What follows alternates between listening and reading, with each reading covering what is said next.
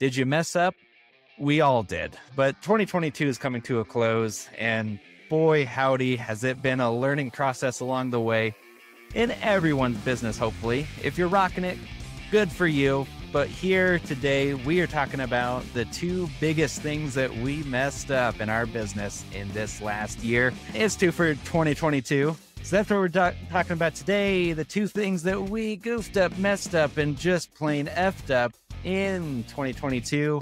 You'll definitely want to join us because we're going to have hopefully a lot of laughs and few tears on this episode of Business Bookend, part of the Beyond Real Estate podcast. And Charles is wrapping up the week with us. So thanks to Charles for joining us on this week's episode of Real Estate Roundup and hashtag Dad Life. It's all there. And now we're on Business Bookend. So join us for this week's episode of Business Bookend. We'll jump into it next. Welcome to Beyond Real Estate with Jalen, the podcast discussing parenting, real estate, and business. Every week we go in depth on how to become successful in business and life. Jalen, take it away. So the two biggest things we messed up in our business, we're talking about them today. And an honorable mention is going to be my intro for this episode. That was, y'all saw how the sausage is made. So today we're talking, what's the two biggest mess up? Hopefully lighthearted. Hopefully no one went bankrupt. That this would be a very sore subject if someone went bankrupt.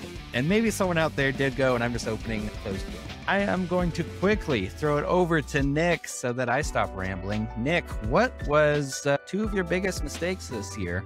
How'd you mess up? How bad? You can't get time back, right? That's one thing money can't buy. And I would say using too much of my time to get good at something that doesn't bring any value monetarily, right? It's going down rabbit holes to say, I really want to get better at creating this.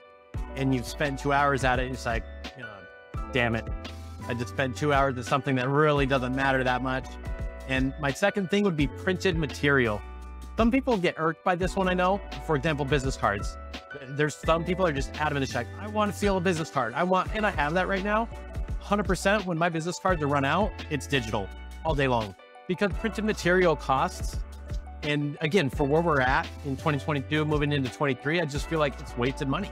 Because there's maybe a tweak that I want to make and then update. And I look at what I have printed and like, great. I just dropped $350 on that or $500 on that. And now I want to update it.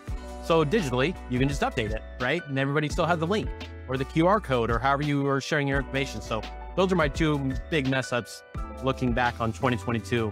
Printed material, waste of money, and trying to get good at something that doesn't really matter. Wasted my time. The dozens of manual printers, the printing companies out there are just flipping their lids. There's dozens of them out there, and they're all going to be knocking at your door after that slanderous comment. Charles, what are some things that you messed up on this year? Some whoopsies. I would say, kind of correlation to time, but it is just not properly setting the right, I guess you can't predict the future, right? But you're trying to predict the future with your goals and just where the market is headed or where it's currently at has changed a lot in my industry. And I think if I could go back at the beginning of this year, I would change my goals to focus more on the commercial side of my industry and less on homes and auto. But hindsight is 2020, right? So you see it now and you're like, man, I really wish I would have just focused on this all year. I would have been way better off. And it's like, yeah, you say that now because you've done it all year, right? That would be one thing I wish I could redo. And then the other thing is, like he said, not necessarily printed marketing, but just marketing in general. I don't think we or us as a brokerage have necessarily spent enough or done enough in terms of marketing. And that's not always spending money, it's spending time doing the things. And I just don't think I did enough there to help expand or grow my business. And that's something that I want to take advantage of next year. I want to make sure that I'm doing the marketing things, mostly probably going to be a lot more digital than it would be physical. Although I do have a couple physical pieces, like I have business cards, I have a magazine, and we give out calendars every year to all of our clients. So we have a few things, but for the most part, I think what would be or lead to more success is going to be more digital marketing for me. And that's going to look like Facebook, Google, maybe Yelp, those kind of advertisements. Nice. Love all of that you guys talked about. Boy, I was staying near perfect though. I don't know. 2 is going to be hard. No, there's plenty of things. Yeah, I think both of you guys touched on time. You can't ever get that back. That one, again, but I think that one's also a hindsight one, right? You're like, I could have done this better, could have done that better. But my number one thing would have been focusing on individual products or processes that I am working on and not getting bogged down in the weeds sometimes.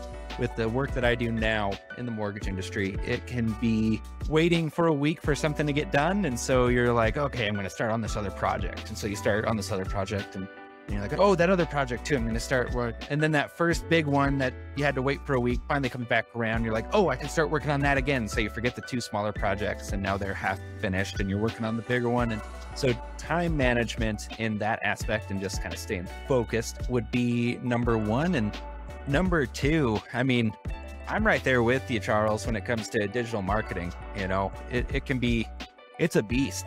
And the amount of work that you have to do to actually make it work properly sometimes can definitely be overwhelming. And man, there's so many ways to go with it, but picking just one true path and just sticking with it can be difficult. So I think next year that will be one to be a bit more conscious with the routes that I take and staying on that path. But let's be done with all this negativity. Let's talk about how we're going to make sure we don't make those same mess ups this year, this next coming year, since, you know, December is generally the time that as entrepreneurs, salespeople, any type of business person, you're looking on to 2023. You're saying, hey, this is the month that I'm going to figure my stuff out and I'm going to correct what I messed up last year and I'm going to make this next year even better. So Nick, how are you going to fix the 2 issues that you brought up that you had this last year? Not print anything. No, it's hard to, again, because hindsight is what it is. It's hard to predict to say, I'm only going to print this or that, but I can tell you what I'm not going to print. And it's some of the informational buyer packets, seller packets that it's so easy to share that via digital anyway. So I guess it's just knowing where I'd spent money to say, yeah, I don't need to do that same thing. For me, I don't feel like it's too complicated there. And then when it comes to getting good at something that doesn't really matter, that's a self-awareness thing. I know my challenge is I like the creation piece of it. So yes, that's an excuse. So that's my, not talking out of, hey, I'll never do that again.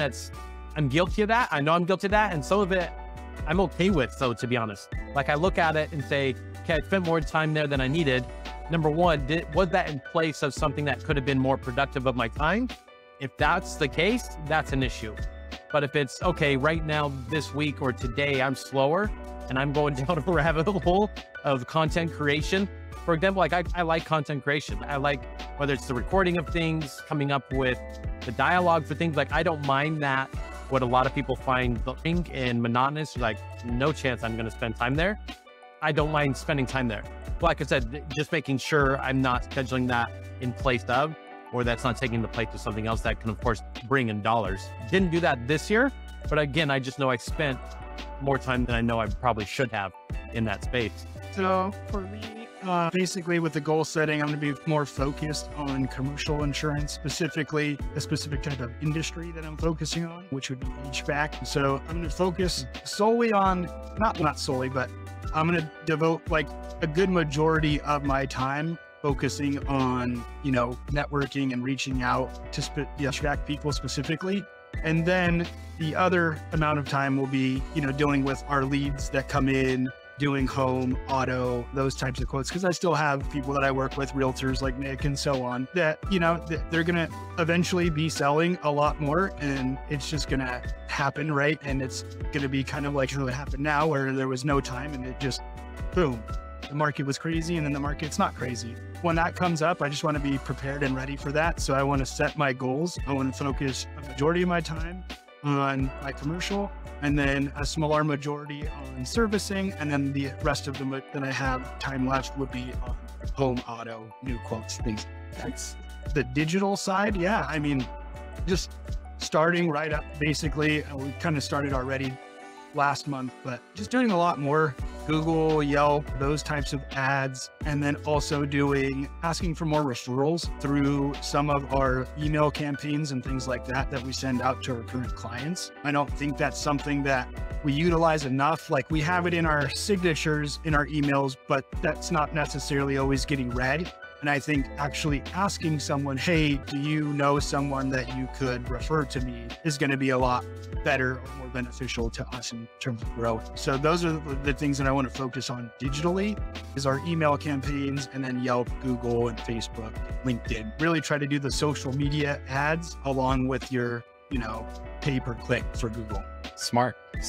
And yeah, for me, I think it's going to be more about finding a way to creating a flow, essentially, for all the projects that I have to do. Make sure that I am continually knowing exactly where each project is within its creation process, just keeping that on top. And then I'm going to go back to tried and true time blocking for social media and other types of advertising. I think a lot of us will be like, there's so many more cool ways, or I can automate it, or I can, use Zapier to post it here and then it posts everywhere else. And I think sometimes you can get so bogged down in that kind of stuff, making it so efficient that you forget to actually do the thing in the first place for whatever that is, whether making the content or publishing the content you already have. Just kind of making sure that is a priority will be my biggest thing for this next year. Any final things that you think that we did not touch when it came to your two biggest mistakes, how you're fixing it, the weather, whatever you guys want to talk about? I'm all ears. Just end with this, and that is, a lot of people will wait until January 1st to change something new. I think change now. What's wrong with steering your ship on December 3rd a little bit better, a little bit differently? If you know you're going to change anyway, why give it another month of crap? Be like, oh, this month I'm just going to let it go because I'll start clean on a clean plate. Like, it's such a psychological screwing with ourselves that we do to manipulate things to make it sound good. But again, if it means that much to us, that would be my suggestion, is start tomorrow or whatever that next work day is for you, and start it from that point forward versus, again, letting another 28 days slip by and then be like, okay, now I can start clean. But I think that goes for anything, right? You think about a diet, and somebody had come across that recently, and there's like, screw the first of a month, screw a certain number you have in your head. If it's that important to you, start today, start tomorrow, because who's to guarantee you anything from a time standpoint, right? And that really resonated with me. I heard that earlier this year. So those are my closing thoughts. It's just as simple as that. It's simple, but not easy. That's always the thing. And I think you know where I'm going with this one. Let us know, what are your two biggest mistakes from this last year? How bad did you mess up? Were you one of those bankrupt people? Let us know. Like, we're here. We're just here for you, But yeah, let us know what you think. Let us know if we missed something. We love to hear all and any feedback. We reply to all comments that are actually relevant. Anyone that just posts random things, I was like, I don't know how you expected. Why'd you post that? Don't be that guy. We hope that you enjoyed this episode of the Business Bookend, a part of the Beyond Real Estate podcast. Thank you, Charles, for joining us this week. Where can people find you? And is it only people in California that you work with? Actually, no, I do California, Nevada, Arizona, and Texas. And you can find me at aimsave.com. That's AIMSAVE.com. And you can just give us a call or shoot me an email. Perfect. And if you are lazy like I am and you don't want to try to type it out while he was spelling it out for you, we have his information below. So go check that out. Charles, thank you for joining us this week on the Beyond Real Estate podcast. We appreciate your time. And for everyone else, have a wonderful weekend. We'll see you next week. Want to see, hear, or listen to more of Nick's take on California real estate market? Check out my links below. Also, check out the links below for more information on products, books, or references made in this podcast. And please don't forget to subscribe, like, and share.